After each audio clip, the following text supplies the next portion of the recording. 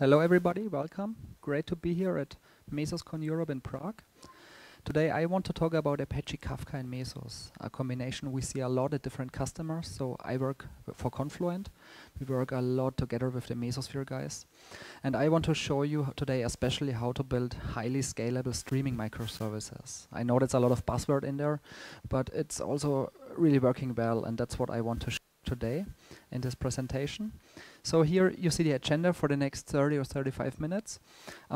First, a short explanation about what I mean with scalable microservices and what's the motivation for this talk. I will also talk shortly about Apache Kafka and the Confluent platform so that we all have the same knowledge about that. And then I will go into more details about Kafka Streams, which is part of the Apache Kafka open source project to build streaming microservices, or in the end to build stream processing. And I will explain a little bit how it differs from other stream processing engines like Spark Streaming or Flink or Storm and all these others on the market. And then I will talk about why we see many customers using Apache Kafka, both the broker side and also Kafka Streams together with Mesos and DCOS, and what's the benefits of that. And then also I have built a use case where I show a short live demo how to deploy Kafka and also Kafka Streams microservices to Mesos and scale it up and down. That's the agenda. Let's start with the motivation for this talk, scalable microservices. And I think I just have one picture here about microservices. We all know this term already probably. I think the main goal is that we do not build the big, huge, complex monolith anymore, but smaller independent services. So here you already see this is not a monolith anymore. This is different independent services with specific functionality. I do not think here that each one is really micro, so I think the term is misleading, but it's its own function, its own domain of one of these services. So often I simply say service instead of microservice also. And why do we want to build this kind of microservice architectures instead of the monoliths? I think there is two key ideas behind that, why this gives us a lot of value. The first is they are independently deployable. So that means we do not have the monolith which we develop and test and version and deploy. So we independently build autonomous microservices. And this helps us a lot to scale. And with scale, I mean two things. I mean, it's one about people. So that's a very important thing, so that we don't have all to work on the same project or on the same software package itself, but we have our independent projects which we can test, debug, develop, deploy, reversion and deploy new features on that independently from the other teams. That's the first very big benefit of microservices. That's more about the organization. And then, of course, about the technical perspective. And so we can scale in infrastructure terms. That's also very important, so we don't have to scale up or down our monolith, which is much harder to do. But instead of that, we can independently scale up and down our business functions in the end. So that's a huge benefit of microservices. And so both technical advantages and also organizational ones, of course, all with the trade-offs and complexities behind that.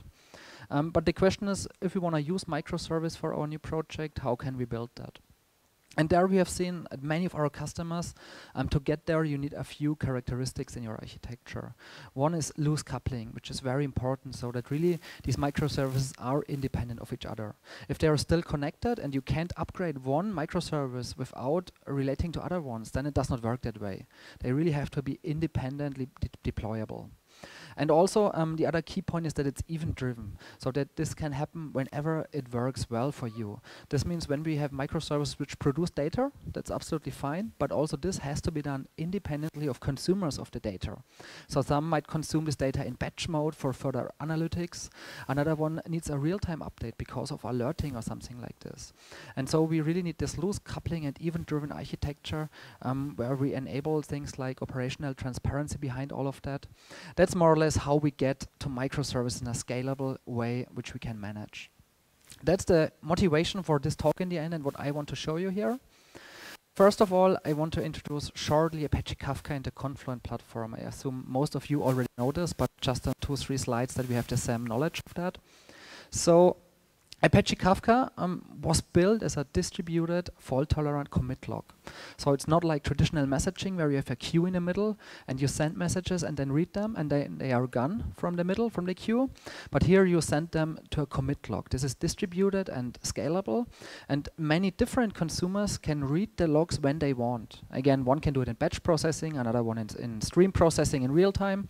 Like the one could be Elasticsearch, the other one could be a Hadoop cluster. That doesn't matter because Kafka in the middle also stores the messages. It's not just messaging, it's also storing of the messages. And that's what was the foundation of Apache Kafka. That was the beginning 7 years or so ago when some guys at LinkedIn created Apache Kafka. And this is also the guys which created Confluent 3 years ago, where I work now and focus on Kafka ecosystem. So with that, Kafka was created as messaging layer. That's what everybody knows it about. What many people do not know about that, it's already much more. So even if you just take a look at Apache Kafka, the open source project, which you use for download from the Apache website, it already includes Kafka Connect and Kafka Streams. So in addition to the messaging, which you see here in the middle as the Kafka brokers, you also have Connect to integrate with different systems. And it also leverages all the advantages under the hood of Kafka, like fault tolerance, scalability. And like other integration components or products, you have layers and connectors to things like Elasticsearch, HDFS, S3, relational databases, and so on. So it's pretty easy to configure the integration with other systems. As option, right? You can still write your Kafka producers and consumers with APIs like Java, .NET, Go, Python, whatever. But you also can leverage Kafka Connect if you want. And on the other side, we also have Kafka Streams, which is also part of the Apache open source project. If you download and use the messaging layer, you also have Kafka Streams already with that. And that's built to do stream processing on top of Apache Kafka. And that's what I will also explain and use much more later. But that's the foundation. That's Apache Kafka, the open source project. On top of that, there's also Confluent open source projects, which also many people use already. They are also under Apache 2.0 license. So that's things, for example, like the REST proxy. If you do not just want to use Java or .NET or Python to produce and consume messages, but also with HTTP. Another component, so I think my mic is off. Okay, now it's working again. So another component is the schema registry. The schema registry is there to define structures in Afro and then to validate that incoming and outgoing messages are in the right way. And it leverages all the features of Afro under the hood, like schema evolution, so that you don't have to deploy updates on the producer and consumer side at the same time. And that's a very important component for microservices, where the components are really independent of each other. So the producer can upgrade to version 2 while the consumer is still version 1, and so on. So this is the Confluent open source components. And then, of course, as a company, we also have enterprise tools like the control center for the end-to-end. Okay, I think maybe we take another micro, I don't know. Not sure, yeah, let's take the other one.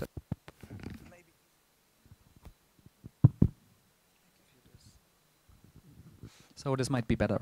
So, and then we have things like the control center for end-to-end stream monitoring from the producer via the broker to the consumer to find things like duplicate messages, latency issues, lost messages, and all of that is a lot of powerful things. Or for example, the Confluent replicator to do data center replication, which is a much more powerful tool than Mirror Maker, for example.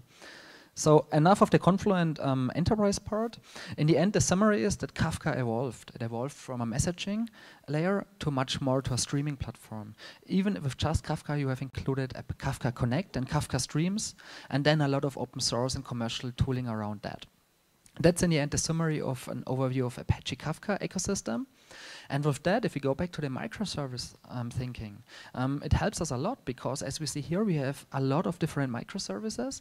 And in the middle, we have the commit log, where you can send your messages to and where you can read messages from. Either we are Kafka producers or consumers with an API, or with Kafka Connect, or with Kafka Streams. And in this way, we can decouple the different microservices from each other and can upgrade them, and they can be down independently of each other. So that's the huge benefit if you use Kafka in the middle here.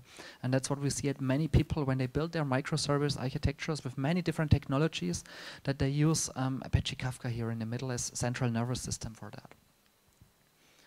With that, we come now to Kafka Streams, which I will then use also in a live demo later to build some real scalable microservices with Kafka and Kafka Streams. Let's shortly talk about what Kafka Streams is and what we mean about stream processing here. The first key point is about stream processing. I mean, probably most of you are aware of that. So we don't talk about request response where the data is at rest. This means typically if you use HTTP or SOAP or other technologies, you store something in a database or on disk, and then you request it and read it again to get some update somewhere else. So in contrary to that, with stream processing, we process the data while it is in motion. So we continuously process data in an event-driven architecture. That's in the end also what Kafka is doing. Even if you can implement batch processing and request response via REST proxy, the main core is event-driven here. So that's the main definition of stream processing. And the point here really is that many people still think about stream processing, well, that's faster or MapReduce. So that's how it started some years ago, where we had things like instead of using Hadoop with MapReduce, we then used Spark Streaming, for example, or Apache Storm, and deployed that onto our big data cluster to do stream processing, which was faster continuous processing, but still on the big data cluster. So, and here is where Kafka Streams differs a little bit from that. No matter which one you take a look at, Spark Streaming, Flink, Storm, Kafka Streams, the concepts are the same, the idea. So you have a stream processing pipeline.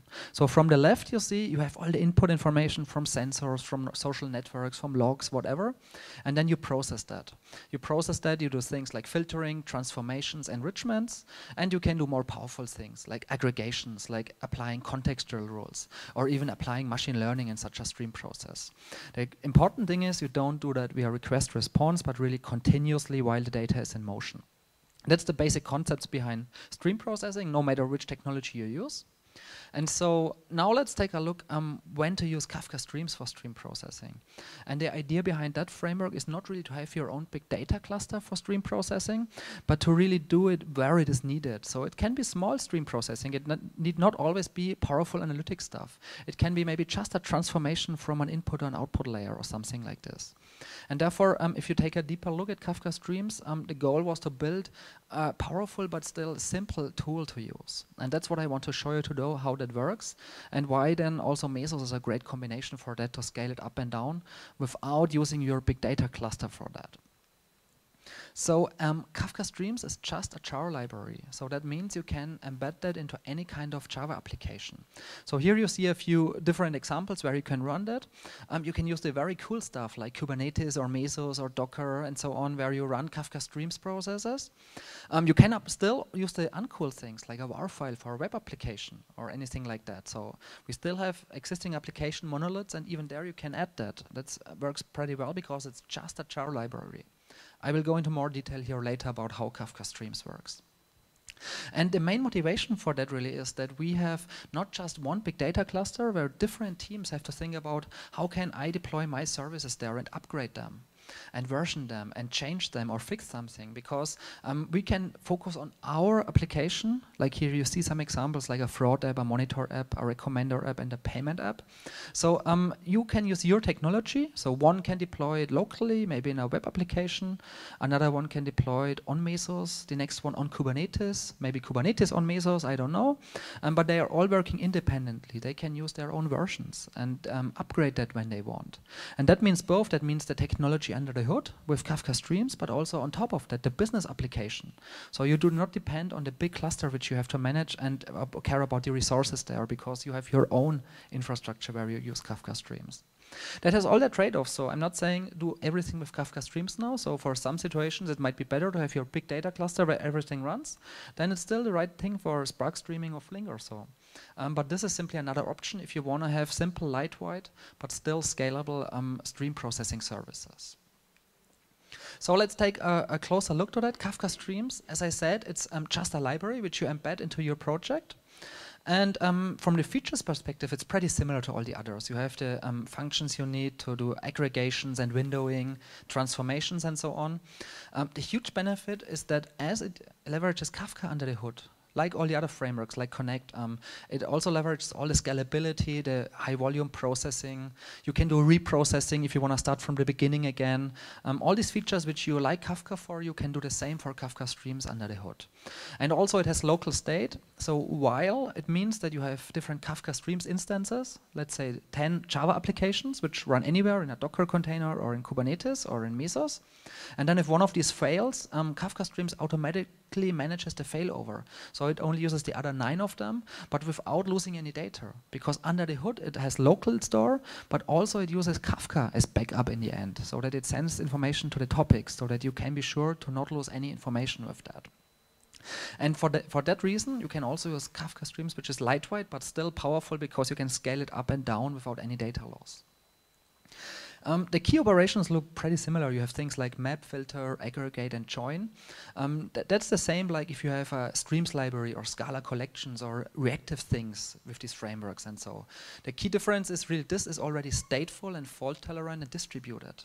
And you don't have to care about that because you leverage the Kafka cluster. And also one more feature I want to talk about, what's a little bit different from many others.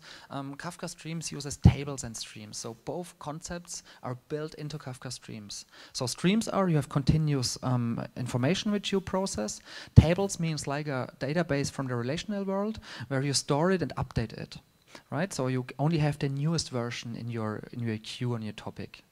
This, in the end, under the hood uses compacted Kafka topics, if you know the details about Kafka. And so with that, you can easily build applications or microservices, which also store state easily, with both streams and also with tables in one API in one instance. So here you see one example of such an application. We have an input topic. So Kafka Streams always gets information from Kafka topic and sends it to Kafka topic. If you want to store it, for example, also in a database or NoSQL or Hadoop, you would typically use a Kafka producer after the output stream, or you would use Kafka Connect for that. You could also write directly from the stream process to some database, but that's not really a continuous flow because then you have to handle this exceptions and so on there, and that's not the recommended way, but you could do it as it's just a Java library which you embed anyhow. And then you run it this way, so the topics of course run in the Kafka cluster and Kafka Streams is deployed anywhere, as I have discussed before. So here's one example for the source code. I don't want to go into the detail here, and also in the live demo I will focus more on how to run that with Mesos because I think that's the focus of the talk. But here you see one example of a word count. So this is like MapReduce word count, but it's not a batch mode, but this is continuous word count. So for every new Kafka event which is coming in, it continuously counts the words and so on. And the goal is here just to show you how simple that is. So it's the app configuration, a few lines. It's the processing, which is the key part of the class, where you define all the aggregations, the filtering, the transformation, and so on. And then you start processing. And this is embedded into one class, which you then package into one jar file or run on one Docker container or in Mesos, like I will do later. So I will talk mostly about Kafka Streams now. I also show it in the demo. We also announced KSQL 2 months ago. KSQL is a SQL-like streaming engine on top of Kafka Streams. So that means KSQL is a streams application under the hood, but you don't care. You just write SQL queries to do continuous processes and continuous queries and so on. So it simply makes it much easier, especially for non-Java developers, to write your own streaming queries on top of Apache Kafka, just as an option. But I will now focus more on Kafka Streams and how to deploy that on Mesos. But in the same way, we could use KSQL if you just want to write scalable queries with a query language instead of writing Java code with Kafka Streams. So this was the intro to Kafka and Kafka Streams. And now let's take a look how that works together with Mesos and DCOS. So I typically use both words for the same, so I only use DCOS, of course, here for the demos also. And how to build scalable microservices with that. Here we see the Mesos architecture. I think at a MesosCon, I don't have to talk much about that here. But in the middle, you see the Mesos master quorum with one leader and two standby masters here. It uses Zookeeper of Mesos here, so its own instances.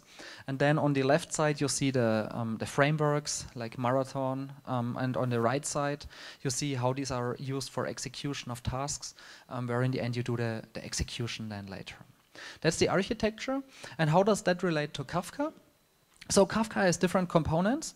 First of all, in the middle we see the Kafka broker. That's the key part for the messaging, where we send our messages to and where we read messages from. This scales up and down. You can have more and more brokers, so this can scale up horizontally. And on the other side, it also needs Zookeeper, the same way like Mesos. And as you have seen in the keynote this morning, for Kafka, it's also the idea to remove Zookeeper, the dependency.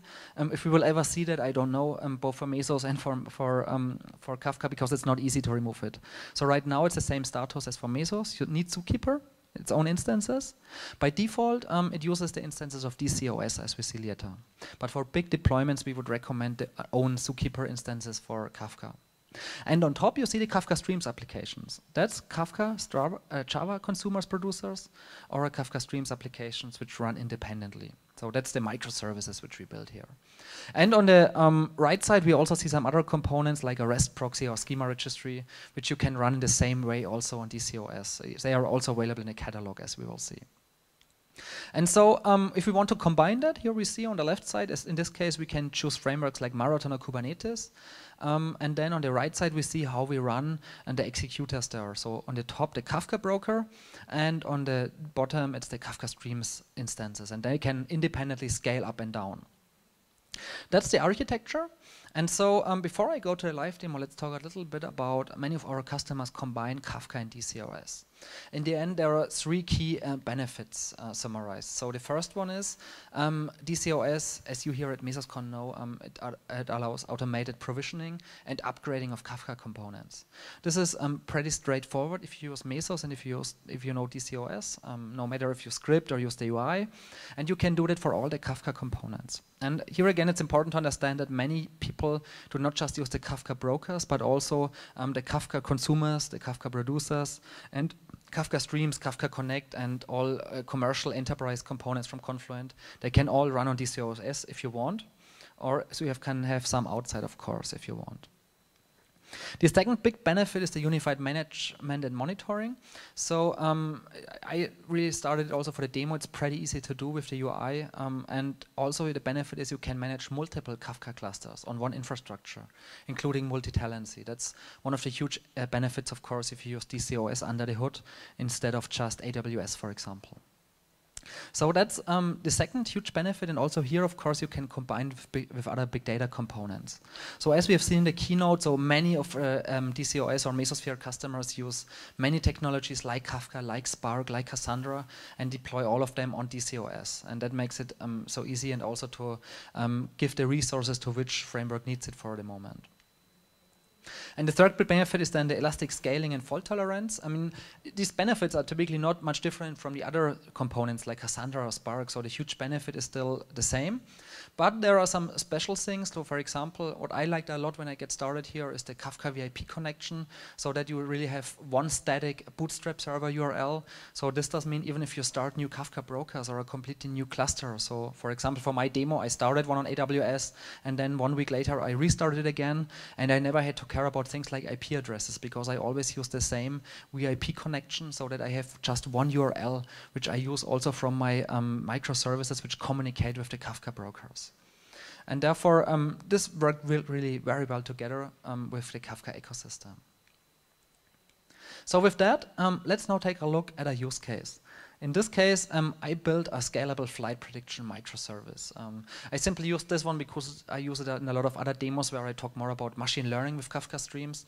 So I have simply reused the same microservice, which I have built before or implemented before in Java. And here you see the technologies. I use DCOS and then Kafka brokers and Kafka Streams. And of course, in Kafka Streams, I can use any other kind of library, because Kafka Streams is just a Java library. You combine it with others like you want.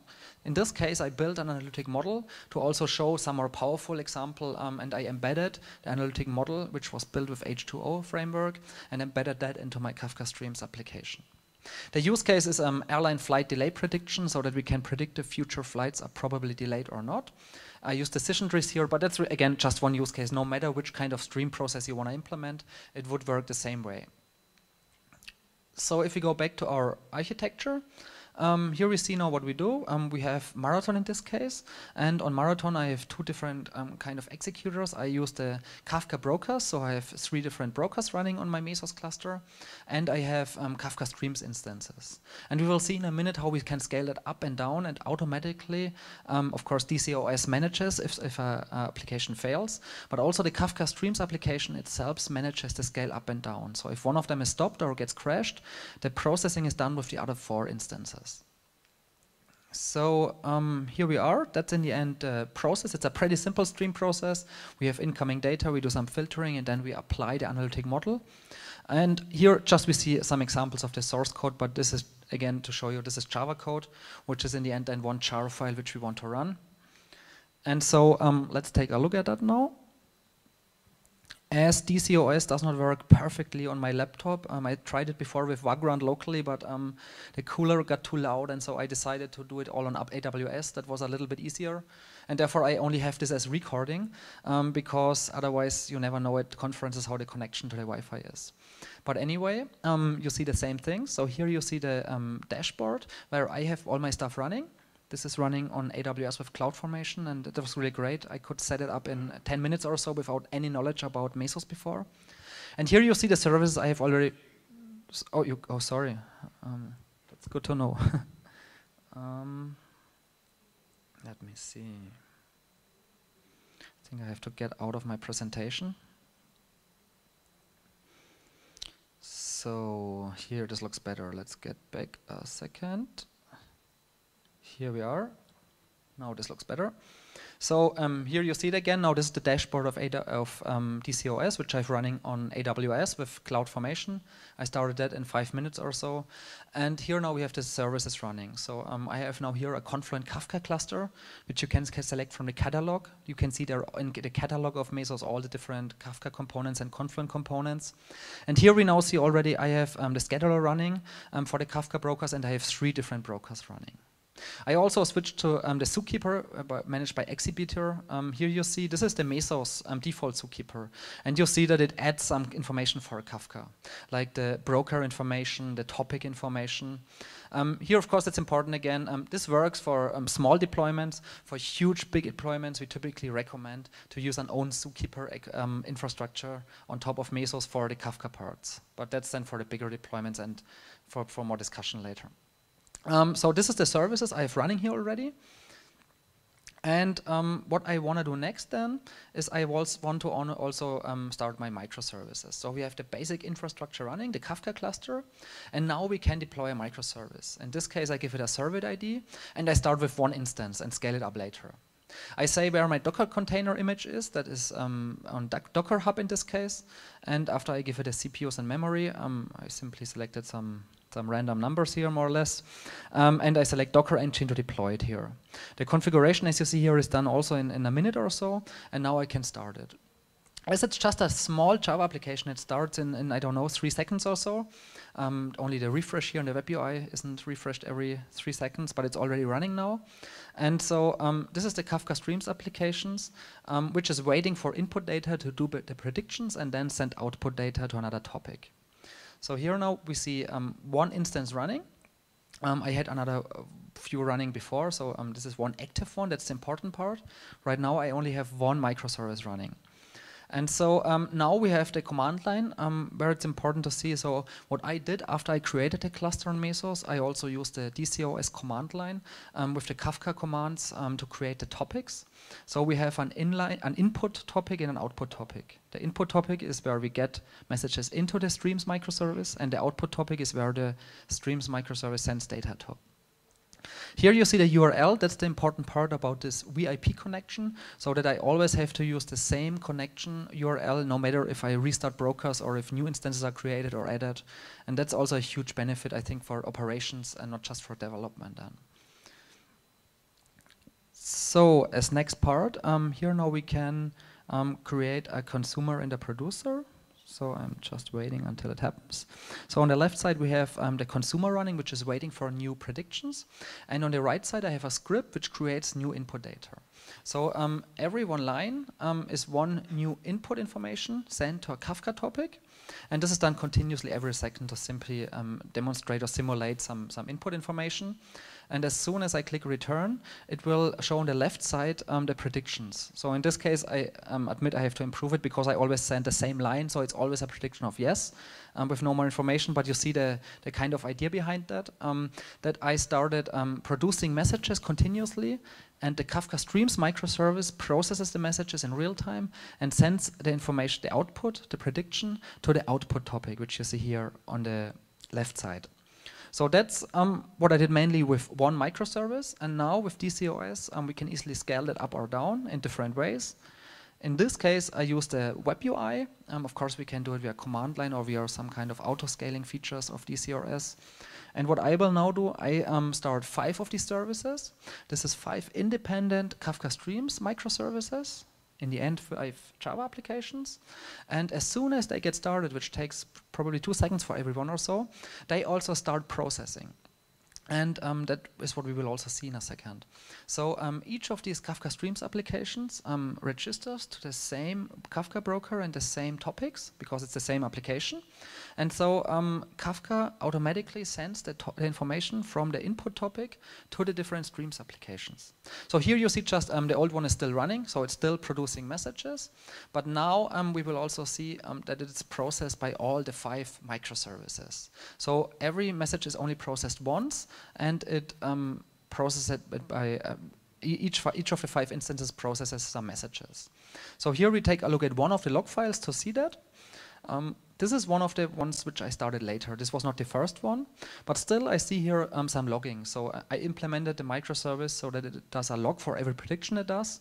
And you see here that it already has received some ones. And now we also see the one which I started first, not after 1 minute ago, but 4 minutes ago. And here we will see that it also still processes data. So how that's happening is that by default, as my Kafka messages do not have a key, it uses round robin to process the messages. So 1, 2, 3, 5, 4, 1, 2, 3, 5, 4.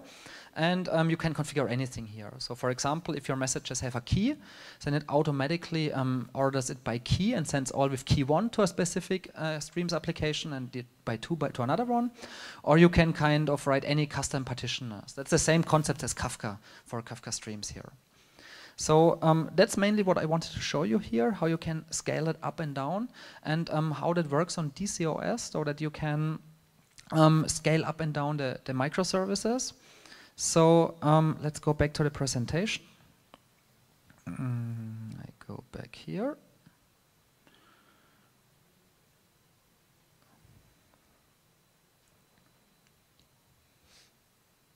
Okay, this was the demo.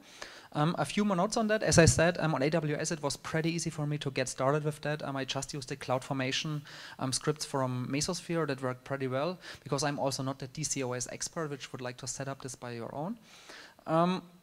And then I configured the Kafka broker, so here you see some of the web UI. The interesting one is also on the left top side, where you see there are many different components. So I just used the Kafka brokers here, but all the other Kafka components from the ecosystem are available, like the REST proxy, the schema registry, the control center, and so on. You can all start and scale them in the same way via DCOS. And on the next slide, this is the only thing where I had really problems when I built this demo here for DCOS together with Kafka Streams. Because on the top left, you see the Kafka client, which Mesosphere uses in all their tutorials and demos when to use Kafka. The problem with that is it still works, but it's a pretty old version. It uses Kafka 0.9, and the current version is 0.11, which is much, much more sophisticated. And for just Kafka as messaging, this still works in all the demos and tutorials, but for Kafka Streams, it does not work anymore, because Kafka Streams messages require timestamps.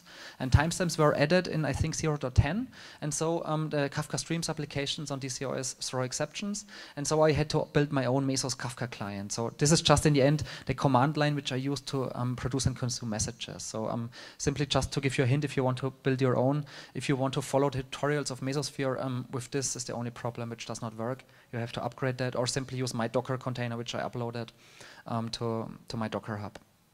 So here is in the end the Kafka Streams microservice. It's also on GitHub with the links. You see the slides later. It's pretty simple Docker files. It's really just a jar file. Kafka Streams is a small application. This is in the end a main operation, a main method in a Java class, and just, I don't know, 20 lines of code where I use the Kafka Streams API, and I use H2O for the model, as I said here.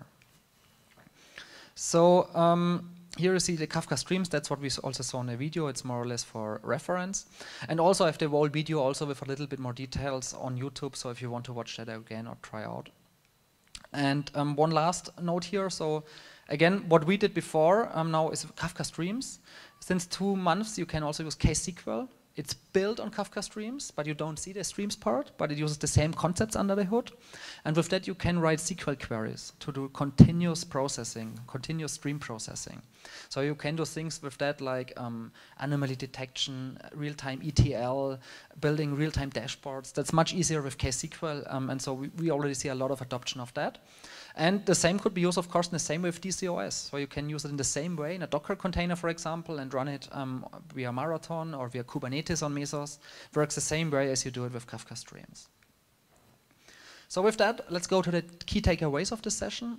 Apache Kafka ecosystem on DCOS for highly scalable, fault-tolerant microservices.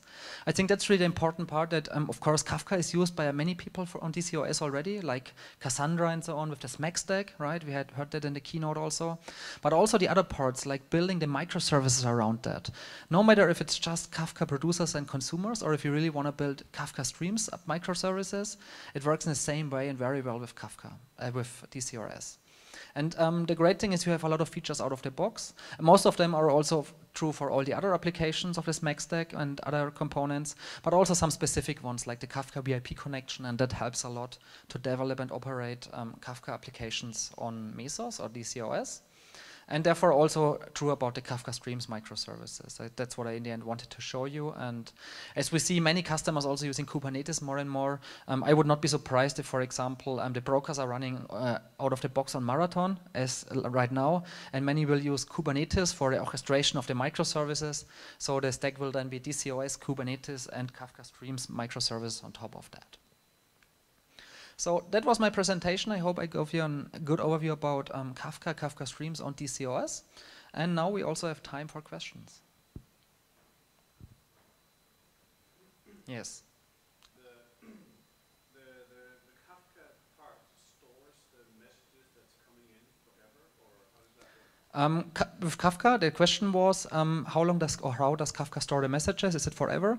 And the basic thing is that it's configuration, so you can do whatever you want. There is a concept called retention time in Kafka, and then that can be either configured via time, so for example for the last 4 weeks, or it can be defined by storage, so let's only store 100 gigabyte. And that can be done by topic and very specifically, and in that way you can manage exactly what is stored and how long it is stored.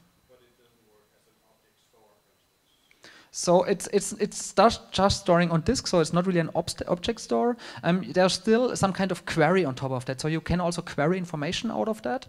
But the important thing, so it's not really a SQL-like layer where you have indexing and so these things. So that's not what it's used for. So it's not simply also a search engine. So typically, therefore, use things like Elasticsearch or so.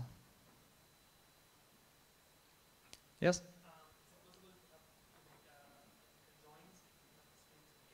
Mm-hmm. So the question was, is it possible to do joins with Kafka Streams and KSQL? And the answer is yes. There are several different joins available and with all different aggregation windows. But the key here is that joins are right now done on the keys, right? So the Kafka messages have keys and values, and it's done on the keys. So you cannot do any kind of join, which you can do with some other query or search engines, but some kind of joins are possible, yes.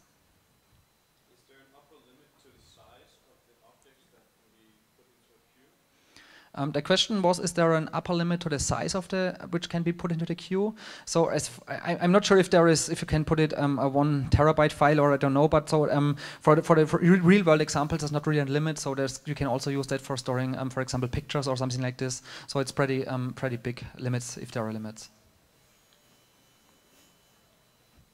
So if I want to aggregate data from different Kafka clusters to one to aggregate some.